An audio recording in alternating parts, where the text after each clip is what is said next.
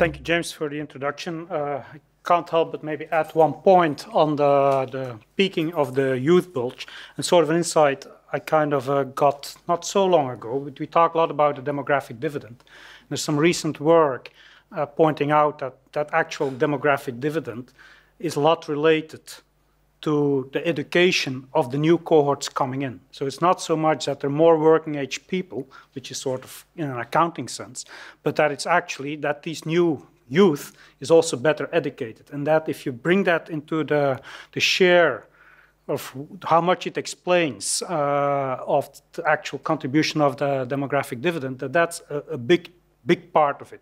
I think it's something we need to take into account, also thinking about Africa, where on the one hand, yes, enrollment rates have gone up quite a bit, but we also know that the quality of that education has left something to be desired. So I think just as a caveat. With that sort of moving into this, the presentation. So basically it's starting from this observation or kind of the question which has been high on the agenda, sort of panicking almost, like Africa's youth is leaving agricultural mass, and sort of what do we do? So I think it's useful to clarify that issue a little bit. James started with it, but I think it's sort of why is this a problem? Why do we care about this? So one argument could be sort of from a food perspective that, yeah, we have a growing world population. Also, Africa has a growing population, so we need to produce food. If people don't want to farm, who's going to produce the food? So maybe that is the concern. Or the other way of painting the concern is that if they're all leaving agriculture, where are they going to be employed? That's sort of from the employment side. But then at the same time, an exit out of agriculture is what has been observed all across the world throughout history.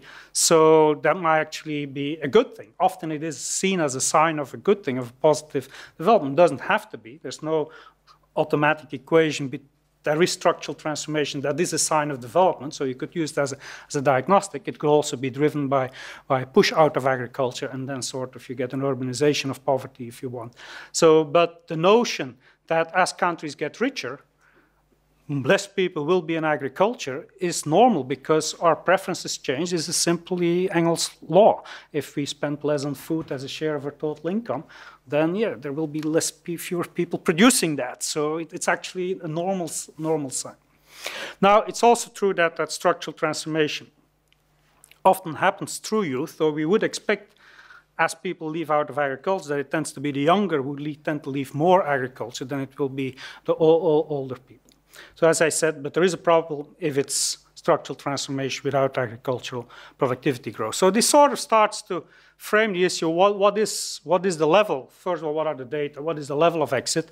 And is this excessive? Is this normal? Or if it's normal, then it may not justify a youth-specific agenda. This is sort of a normal process which we observe as countries develop.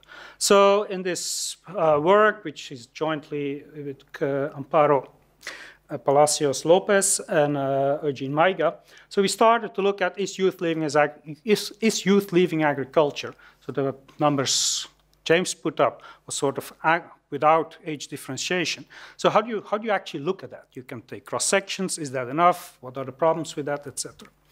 Then the next question is it leaving agriculture more than the adults? So is there something specific? And then the next question is, if it's leaving more, is that an excessive? Is that what you would expect in a structural transformation sense? So you kind of want to layer the questions a little bit. And then if there is time, there may not be time, so look at the timekeeper. Also, where would people be employed? And some recent work by David Shirley, which I think was supposed to be here today, I can talk a little bit to that. This basically work drawing on 6 African countries with basically repeated or panel data, cross-sectional data. So to start with, so one simple way of looking at this question is simply to compare. We have the population employed in agriculture. We just differentiate by age, right? In this case, youth is broadly defined, up to 35-year-old, 21 to 35-year-old. Compare them with the 35 to 60-year-olds, and is youth less employed than the other group? And basically, this is the number of hours per week worked. It's coming from the LSMS ISA data. And you see that basically youth is less employed in agriculture, especially in Nigeria. That's where the difference is the biggest. Otherwise, it's up to 2 hours, an hour and a half.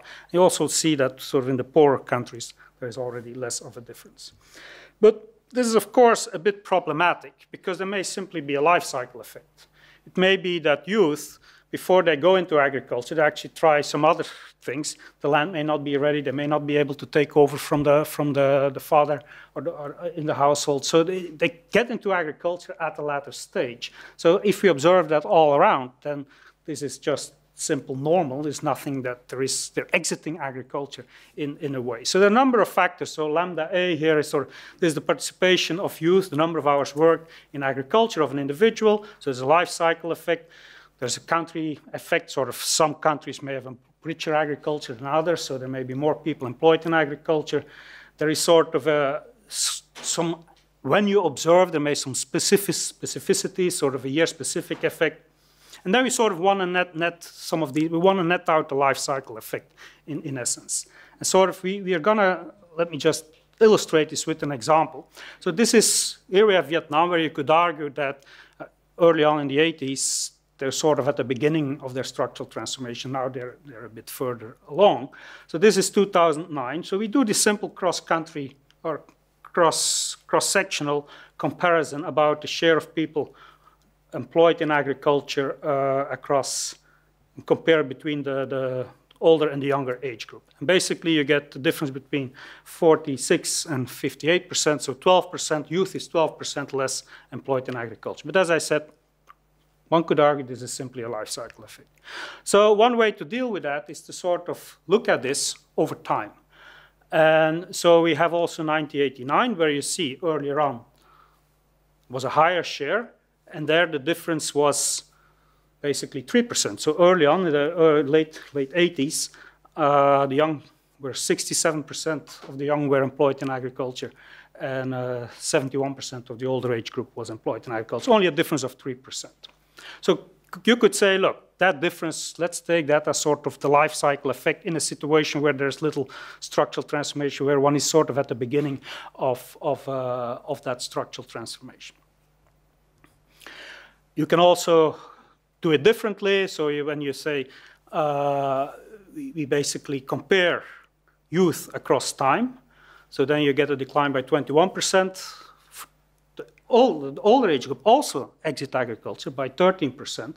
So basically it's that difference in difference which gives you an idea of sort of the age-related effect exit of youth. So the youth-related, so youth in this case is 8% more leaving agriculture than controlling for sort of survey design issues as they come with these surveys, as well as life cycle effect. But even then, the next question is this excessive? Is this what you would expect over this type of period in a regular transformation process? If it's not, then what specific things need to be done? So we apply this, so I just illustrated it for Vietnam, but sort of across these 5 countries, 5 African countries from the LSMS ISA data. So we basically, over a 10-year period, there's a little bit of extrapolation. We have 2 years, 2 survey years, and I just to normalize them across the different surveys, so we expanded it to 10 years. So basically, yes, youth is leaving agriculture, but so are basically the older age group. So if you look at the orange part, then net, the specific youth-related age effect is very little. And so this notion there's nothing like an accelerated exit of youth out of agriculture. Youth are leaving agriculture just as the older age groups are leaving agriculture according to this data.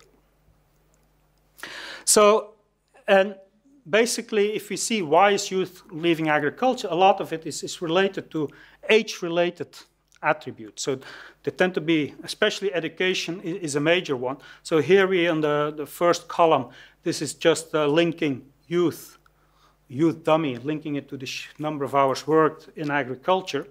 And then you do a youth dummy controlling for a lot of the other characteristics like education, household size, land, etc. And it's sort of, once you control for it, then basically that age effect disappears to a large extent. So in 3 countries, it becomes insignificant. Actually, in Niger, it goes up. So the youngsters are moving into agriculture, according to this analysis. But it's most pronounced in Nigeria, where, in a way, you wouldn't be so surprised. That's also the country furthest ahead in the structural transformation. So that their youth is more rapidly leaving agriculture is less of a surprise, I would argue. So this is basically then the full results with all the different control variables. And if you look across these different countries, what you see is, so you control for age, but that it's really the factors which matter in terms of what determines whether you're in agriculture or not. So education reduces whether you're in agriculture. If you have more land per capita, people tend to stay long, so nothing surprising. But these are sort of, and gender, in this case, this sort of feminization of agriculture. Not quite a feminization, but what you do see here is that male are more involved in agriculture than female, which is sort of consistent with some other work we have done here. I wouldn't call it feminization, so this is not a sign of feminization. It's not whether women are now less involved in agriculture that there's a decline, but at the level, male are definitely contributing more, controlling for all these factors to agriculture, at least in terms of number of hours worked, than female. So there's less sort of, in terms of employment in agriculture, there's less uniform patterns in terms of whether one's close to the market, the agroecological zones, etc. So it's really this education and farm size, so, which again makes sense. So if we kind of then try to see whether what sort of contributing, what sort of explaining this age-specific effect, and basically we kind of decompose that. And what you find is that, as I said, the age-specific attributes is education and gender, which sort of explain whatever age effect you find. So if youth is declining, if youth is leaving agriculture, it has a lot to do with age. Sorry, it has a lot to do with education, and there's also some links with gender. But so it's nothing like there is something specific about being young that you leave agriculture. So then I think the next question, sort of a correlate, and some of you were in the previous session on the agriculture technology, so there's a bit of repetition here, but maybe another audience. So given that I still have a little bit of time, I'll go walk through it. So, okay, where in agriculture might people then be employed? So James has mentioned the food system, where basically you have on the farm, which is still the majority, but then there's also a good chunk of the farm. So I think David Charlie and his colleagues have done some interesting work trying to sort of, in an accounting sense, trying to get a handle of it. Most recent work here is looking at that within agriculture. So across which crops can we expect the people potentially to be employed? What crops would they be producing?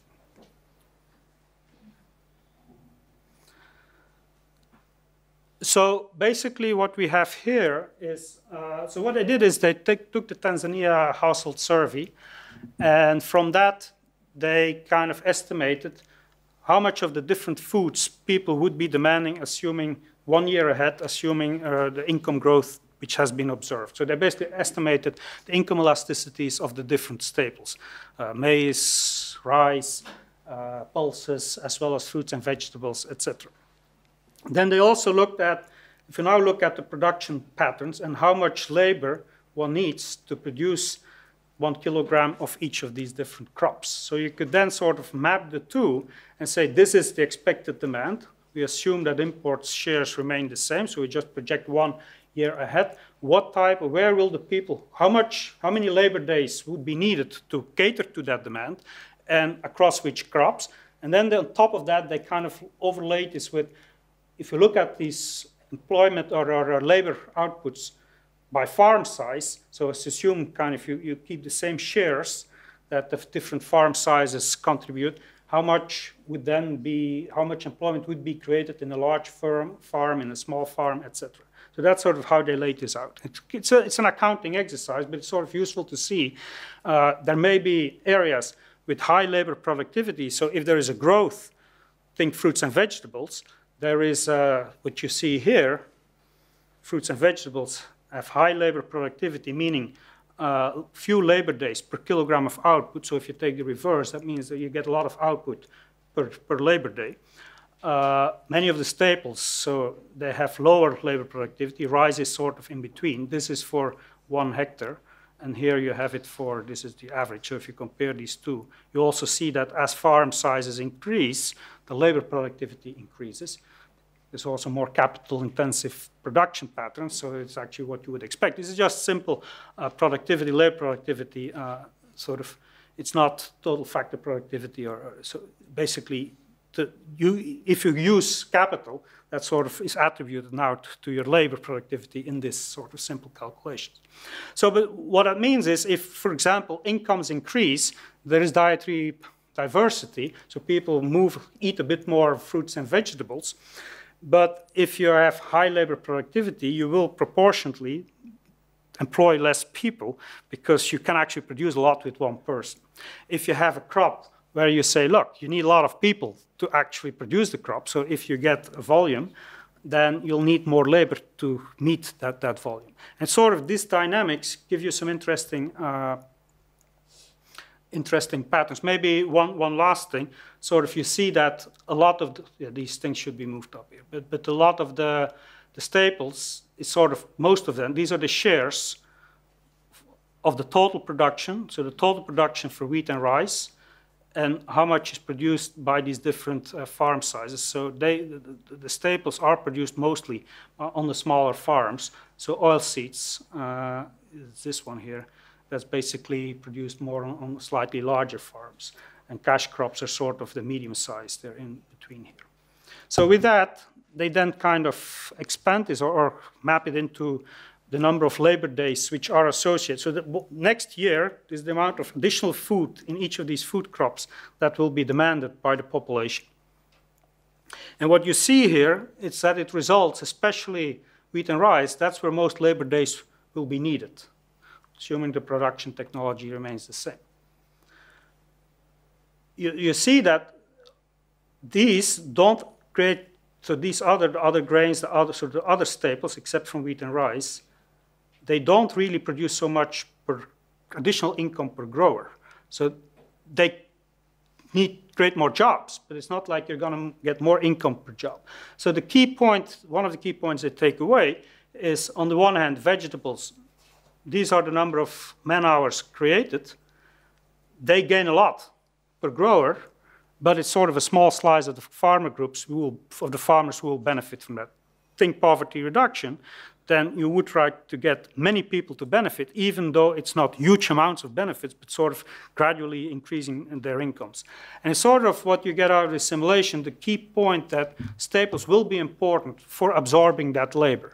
Now, if you change the production structure and sort of say, look, let's assume, and they did some scenario simulations, that we shift that slightly across farm size, so that slightly more of the demand will be catered to or will be produced by larger farmers, then very rapidly this additional labor demand disappears because they're going to use more machines, etc. So you kind of start to get a handle on what crops are important, where will people be employed, and what then also to invest in can give you some signs. So to conclude, is African youth leaving agriculture? Clearly, youth engagement in agriculture has dramatically inclined, and if you just look at that in a cross-sectional sense, then you would say, oh, people are leaving agriculture en masse. This is a big problem. But according to the data, so have adults. So in a way, this comes back to the first question which James asked, is this more a structural transformation issue? Sort of in general, if you get agriculture to be more productive, more paying, then that may be the issue much more than whether it's youth or older people who are leaving agriculture.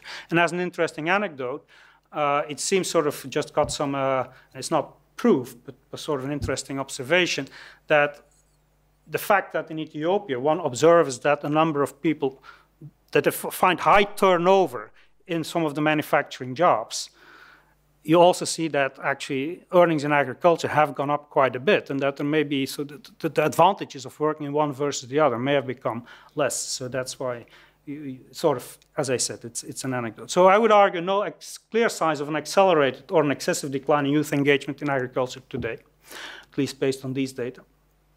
And that the age-correlated attributes are more important than the fact that you're young or not young itself. So, and then finally, as a last point, that where people will be employed within agriculture, that staple crops will remain an important place. Actually, staple crops on smallholder farms will remain an important place for employment. Thank you.